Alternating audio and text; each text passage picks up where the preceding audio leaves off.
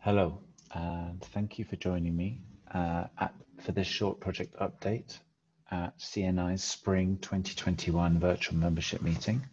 My name is Dom Mitchell, and I am from the DOAJ, Directory of Open Access Journals, and I will talk to you today about a project which has seen 5 organizations come together to try and stop or reduce the number of open access journals disappearing from the internet. The title of my presentation is A Collaborative Approach to Preserving At-Risk Open Access Journals. This is a summary of what I'm going to talk about. It's essentially the different stages of a project plan. So you could see this presentation as a project plan. I'm going to give you some information about the objectives, our method, and what the deliverables are, and an estimated timeline by which we hope to have completed the first phase of the project. A quick overview then. We often hear in the world of digital preservation that journals are simply vanishing from the internet, and sadly this isn't a new phenomenon for us. We refer to this group of journals as a long tail of journals, and by the long tail we mean a large number of small single journals, often run by 1 or 2 people, that may be unfunded. They might be done for pure sort of enthusiasm for the subject matter, and they are poorly resourced, or at least they have limited resources. And we often see that these journals are at risk of disappearing for reasons which I will go into in a second. The project group consists of 5 leading organizations that are best placed to make a project like this work, and I'm extremely happy that DOAJ has been able to collaborate with these organizations, and I'll give you a bit of information on those in a second. The idea is that we're going to create a central hub from where preservation agencies will be able to harvest consistent metadata and full text, thereby reducing the cost of undertaking a project like this. We're hoping to be able to remove technical and financial barriers that may be in the way and that prevent these journals from taking part, so that we can find a free and low-cost option is very important. Phase 1 of this project will target diamond journals, and by diamond I mean those journals that are in DOAJ that do not have article processing fees, as we often see that in open access models. Article processing fees are a way for journals to earn revenue, but there are many journals. More than 65% of the journals in DOAJ do not charge article processing fees. These are also known as APCs. So here are the 5 organizations involved. As I said, I'm very proud that we've got some great names come together for this project. CLOCKS stands for Controlled Lots of Copies Keep Stuff Safe, and that is a sister project to LOCKS, and is run out of or is in association with Stanford University, and really offers a very complete archiving and digital preservation service.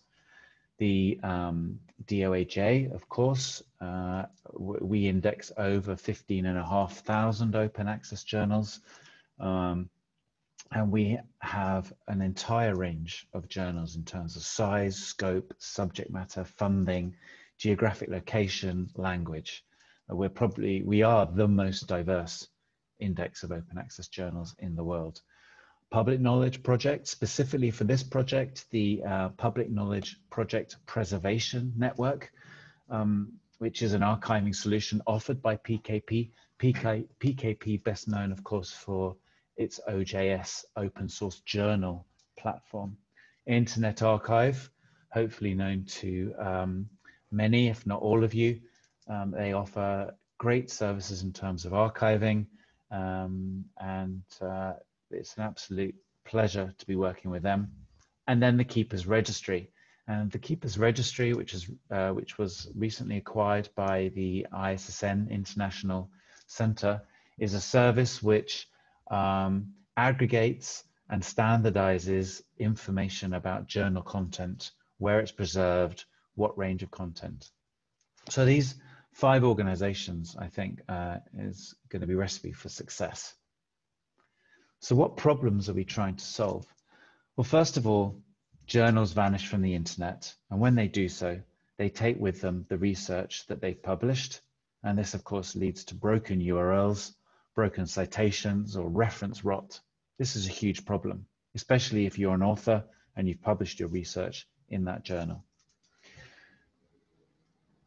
As I mentioned briefly earlier, some of the existing archiving and preservation solutions that exist today do come with financial and technical barriers, which may prevent some journals from taking part.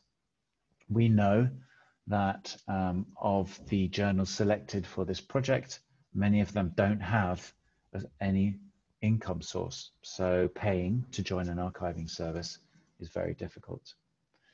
Third problem here, there is, for every journal that approaches an archiving service, there is an initial investment in time and technology, which is set up. And that setup process itself is often unique. It's often very expensive to do, and it can take a lot of time. This project hopes to reduce or remove the impact of that problem. And there are, of course, thousands of small publishers, the fourth problem here, and there's a lack of standard practices. Everybody has a different website, everyone has different metadata, everyone has the different abilities to export, and this makes archiving very difficult. And lastly, but not least, by any means, the fifth problem there, awareness among journal owners, editors, and publishers about why archiving and preservation is so important is in fact very low. And we hope that with this project, we can reduce the impact of that problem. You'll see there I've included a link at the bottom to the latest paper on this issue of journals that vanish from the internet, and that was Laxo et al. I've linked to the preprint. I do believe it was recently published in a Wiley journal, JASIST, J-A-S-I-S-T, for those who are interested. So the objectives for the project, well, of course, we want to increase the number of journals that are in DOAJ whose content is being actively archived and preserved. We want to, through our joint efforts with the other 4 project partners, we want to provide an important piece of sustainable infrastructure that will be in place for the open access publishing community. If this phase is successful, we would love to see the output from this project becoming a permanent and sustainable piece of infrastructure for journals to take advantage of. We want to make sure that the solution overcomes financial and technical barriers, to therefore encourage these journals, especially the unfunded journals, to take part in archiving solutions. We want to foster best practice and standardization where there isn't any at the moment among that long tail of DOAJ journals. And lastly, we want to raise awareness, as I said, among the editors and journal owners on why archiving and preserving digital content is so important. So what's the scope of the first phase of this project? So there are approximately 7,500 diamond open access journals in DOAJ that when they submitted their application to us, they said that they are not actively taking part in an archiving program. So that's the group of journals that we're starting with. They're in DOAJ, they don't receive any fees for their services, and they have said that they are not actively being archived in any archiving program. DOAJ only accepts journals that have an ISSN, and an ISSN is extremely important, particularly in this context, because it is the key persistent identifier which is used between the archiving agencies and the keeper's registry. The other advantage that we're only starting with DOAJ index journals is that it greatly reduces the possibility of that these journals might be predatory or questionable. 50% of the journals in that 7,500 are actually using PKP's OJS journal hosting platform. So it made sense immediately to bring PKP into the project. If the project's successful, phase 2 will extend to other DOAJ index journals and perhaps even journals that aren't in DOAJ, although we would encourage them to apply. So how are we going to achieve this? We are in the process of writing a survey that will be sent out to the 7,500 journals. It will definitely be in Portuguese and Spanish, and hopefully be in the United Nations 6 languages, although we do need to find the resources to make those translations possible. That information, the information that comes back to us, those responses, will divide the journals into 3 groups. The first group, hopefully or maybe the majority group, will be those journals that are on OJS. And we will direct those journals to resources that tell them how to take part in the PKP PN. There is a small hurdle in that that your journal version, that the version of OJS you're on, has to be greater than 3.2. But with documentation and mentoring and training, we're hoping that we'll be able to encourage people to get their OJS content into the preservation network. The second group will be those journals that can produce and export both article metadata and full text. And we will encourage those journals to participate in clocks. The last group will be those journals that, for whatever reason, cannot produce and export metadata, or indeed do not want to produce or export metadata. And they will be encouraged to allow Internet Archive to crawl their sites. Internet Archive provides an automated solution which will go across websites, ingest and take copies of the content. It's very automated, but it's also very easy for the journals to take part in that option. And in fact, Internet Archive are doing it already today. And we're hoping that we will be able to sort of provide greater coverage for the Internet Archive by pointing some of these journals in their direction. One of the things that cropped up as we were doing the scope and the research for this project is how important a permanent article identifier is when it comes to facilitating discovery and archiving. So if you see archiving and digital preservation as a sort of precursor to discovery, then when these services ingest article content, then they match the metadata and the full text, and everything hangs around a digital, a permanent article identifier, the most common of which is a DOI. Using a DOI allows a copy of the article content to always be found. So if, for example, a journal has disappeared offline, but it is archived in clocks, then that trigger event of the journal disappearing will release the clocks content, and using a DOI will allow those that content to be found again. However, there is a technical investment and a financial impact to using DOIs that some journals can't afford or are not able to take part of. And the second part, it's even if some journals have a DOI, then they don't always ensure that those DOIs resolve. A large proportion, I'd say maybe about 20% of the journals that we're looking at for the phase 1 of this project don't use DOIs, or at least they haven't said that they use DOIs when they sent their information to DOAJ. DOAJ is hoping to collaborate with Crossref and have permission to assign DOIs to the article content on behalf of these journals. So when the journals indicate that they are willing and able to be part of this project, we will hopefully be able to assign DOIs to the articles. So that will be a sort of extra benefit to this project. So what happens then?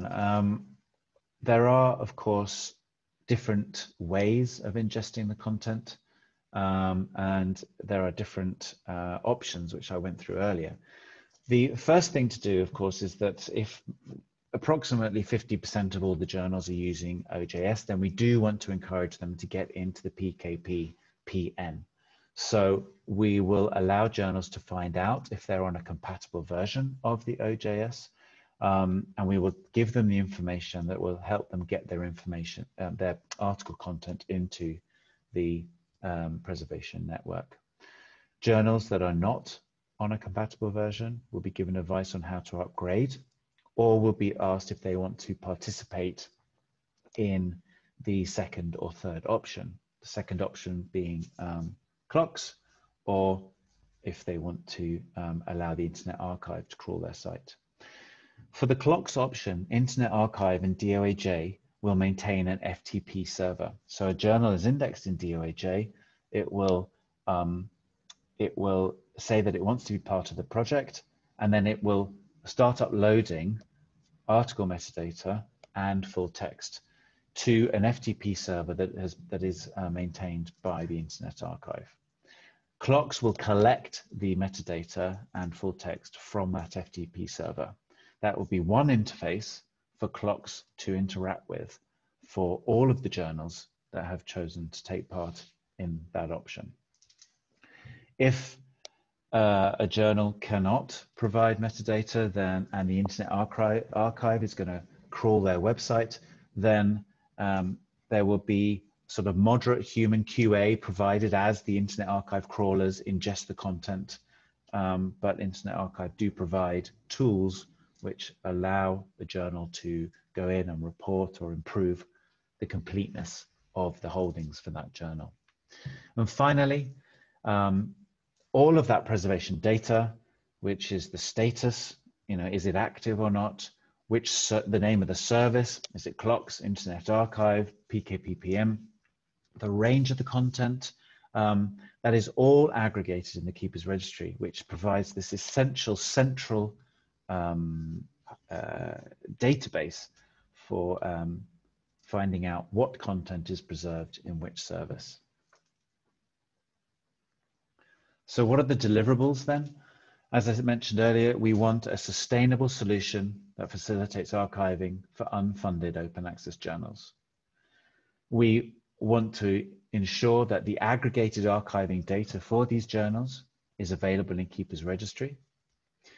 A goal that we've set is that at least there will be a 50% reduction in the number of unarchived journals in DOAJ. So we've set that goal fairly low. From previous experience, when we go out to journals and ask them to take part in something, the response rates have been slow, and often responses trickle in over time. I think it would be naive to expect that everyone's going to respond at once. There will, of course, be a bulk response, but we do think that there are that this is more of a long-term project. But we're hoping that there will be a bulk of responses up front. And we want to have produced better documentation and training tools in multiple languages that will help raise awareness and will be there for people to use sort of separately to this project. Here's an estimated timeline. This is very estimated. We started the project really sort of, the kickoff was in November 2020. and we are now in the first quarter of 2021, and we are sending out the survey to find out how many of those 7,500 journals are interested, how many of them want to take part. We are hoping then to, by the third quarter of 2021, to have pulled together a smaller group of journals that will act as a pilot, that we will sort of push through the system and learn from our experiences there about what works, what doesn't, where the documentation and information needs to be improved, and then we'll apply that to the larger group of journals. We expect then that the project, the pilot project shouldn't take that long, and we'll be able to open up to the larger group of respondents by the end of 2021. And then at the beginning of 2022, we will do a review of the project. We will find out, sort of take a stock of our situation, how many responded, how many have been successfully archived. And as experience shows, uptake can be slow, so we'll just leave that project open, but we will, of course, then talk about a phase 2. Could we open up the project to a wider group of journals? Can we get funding to help sustain the project and to make it a long-term solution for the benefit of the wider open access and scholarly communities? So thank you very much. That is the end of my project update. If you'd like more information, I have listed there the names of my colleagues in the project group, and we look forward to receiving your questions.